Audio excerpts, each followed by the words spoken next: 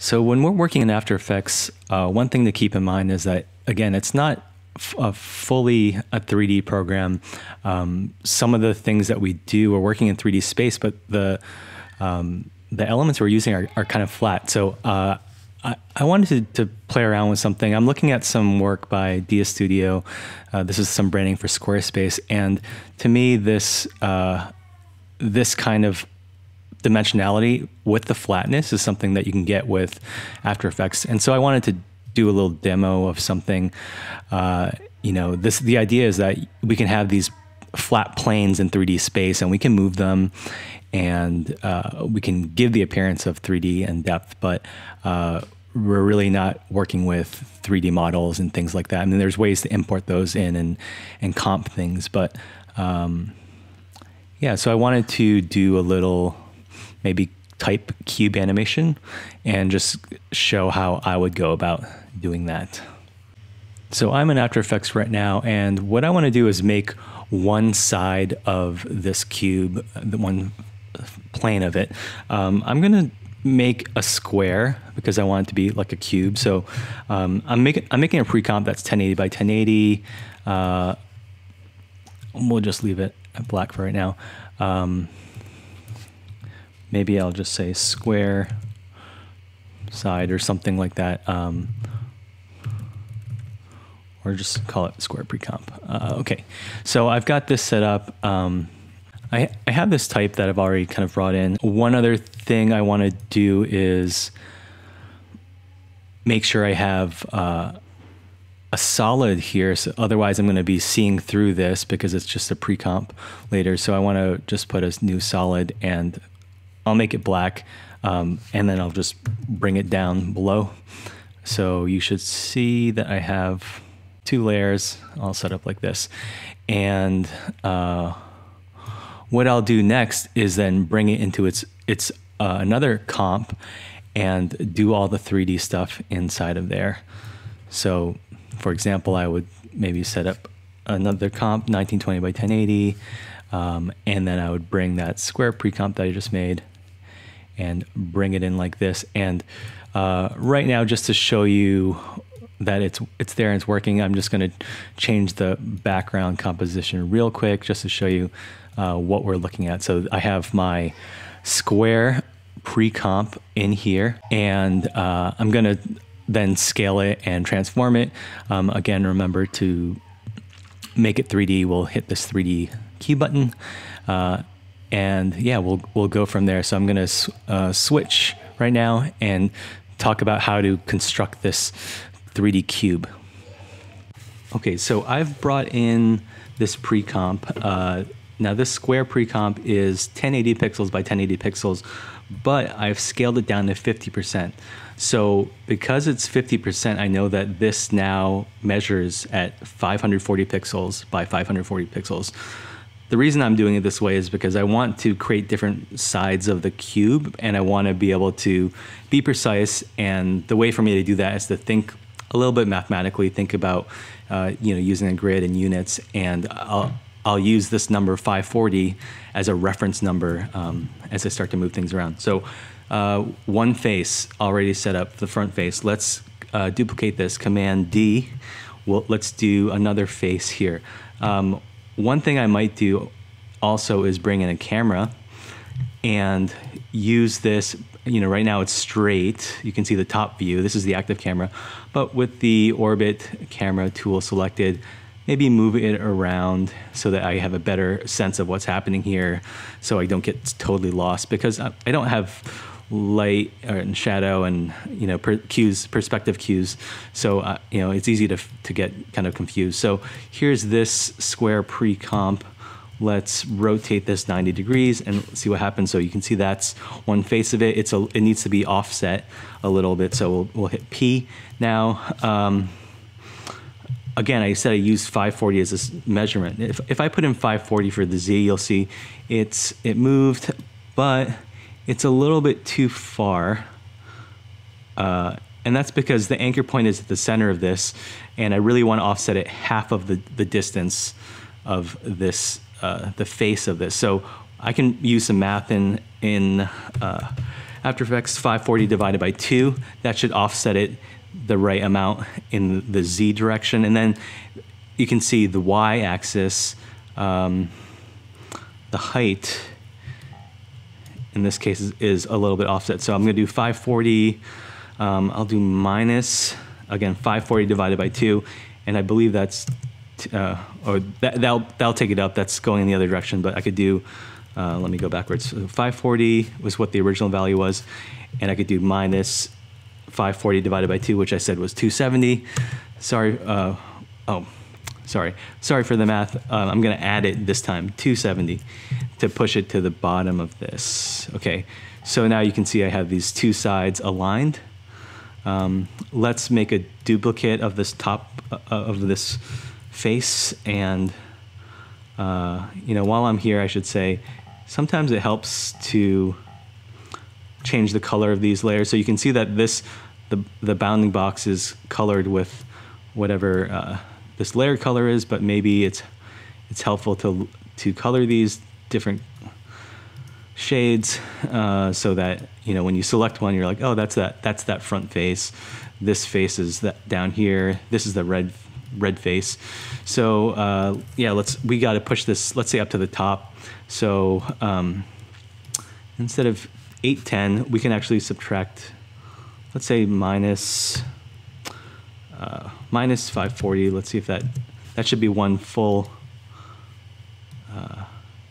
unit around there. Looks like I might have deleted something by accident. Let me just go backwards. Okay, so 810 minus 540, and I'm doing this so that I have kind of exact control over this. Now, I could go through and do this same process. Let's see. You can see that this is actually, if I'm looking at it from the top, it looks like it's reversed, but I could always apply some rotation on it. Maybe just whoops. Depending on which way you're looking at it, you know, do you want it to go this way or well, that's the wrong way. Maybe it's this one that we put to 180, and then if you want to rotate it, and if you want to look in a different direction, you could. I'm using multiples of 90 here, right? Because it's a cube, 90 degrees. All right, so that's half of a cube, and I could go and do all of that again. I guess we'll just do it this way. So maybe I'll color this a different color. Let's rotate this. Getting a little bit confused. Okay, so again, multiples of 90. So I know 270 will be the right value. I need to move this in this direction. Now, let's do 960 plus 270. Okay, to offset that, let's do. I think if we make this 0, whoops, not 0, 540. There we go. That should be in the right place. So we have the other side. Let's make another cube. Let's do a different face. Now this one I should just be able to get if I believe if I subtract 540. Oh no, wrong direction now. It's this x-axis. This might give you a better idea. This is the top, so x-axis. Z and up and down is vertical, so I got to go this way. So 1230 minus 540 should give me, yep, there you go, it jumped. And I think if I subtract 90, subtract 180, and then just kind of rotate it this way. This should be probably 270, there we go.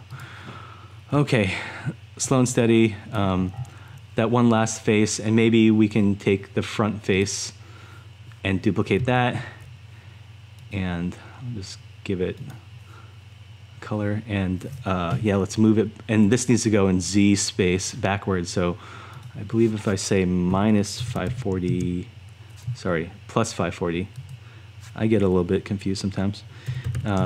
There, that should put it in the right place, and again, we'll need to just rotate that way. Okay, so we have the cube set up, the 3D cube, and now, you know, we can animate the camera around it. That could be one thing. Or if we want to animate the cube itself, one thing we could do is use a null object again. And maybe I'll just call this cube null. Make it 3D. Let's select all the cube layers, and let's parent it to the cube null. And now when I rotate or move around the cube null, you should see that it will track with that. So we could do a little bit of keyframing.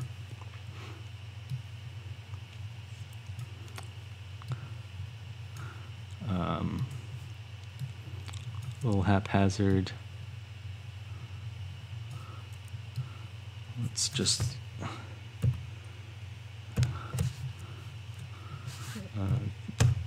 some easy ease. And let's just animate that and see what happens.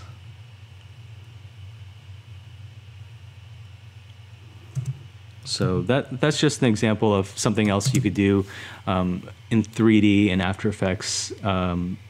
We looked at an example of kind of using more flat layers and kind of in a sort of pictorial space, and we can also play around with things in 3D like this. But again, we're limited. This isn't true 3D. We don't really have geometry other than these planes. But hopefully this gives you an idea of the different things you can do in After Effects with 3D.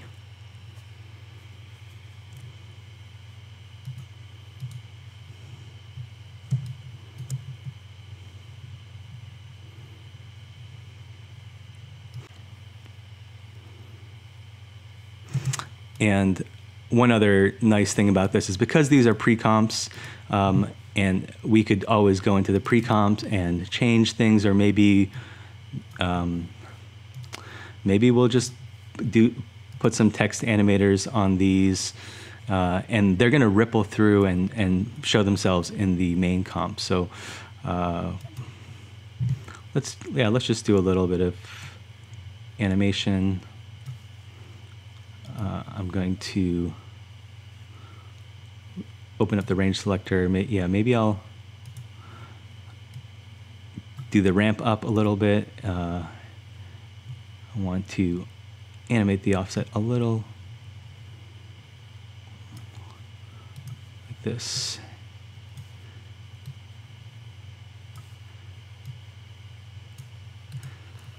I'm just copy and paste this and kind of move it around. Let's do a little bit of easing. Yeah, so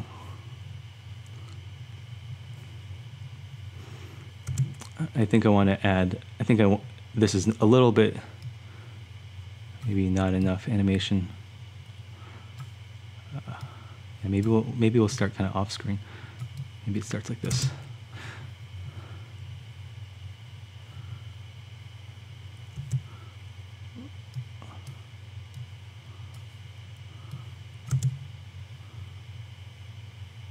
So adding the easing high and easing low to make it a little bit more fluid. I'm gonna just offset it a little bit less so that it doesn't totally fall off the screen. Okay, so these changes, like I said, they're in the pre-comp, so they should ripple through into my main comp. And if I go into that, it's comp 3. I should. Oh, sorry. That it's. Here we go. And if I go into comp 3, you should see that those animations are being reflected inside of the main comp here.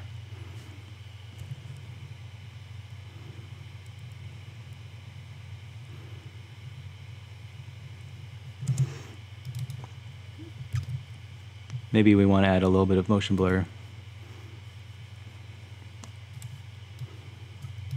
And again, that will come into the animation here. You can see it's blurring out.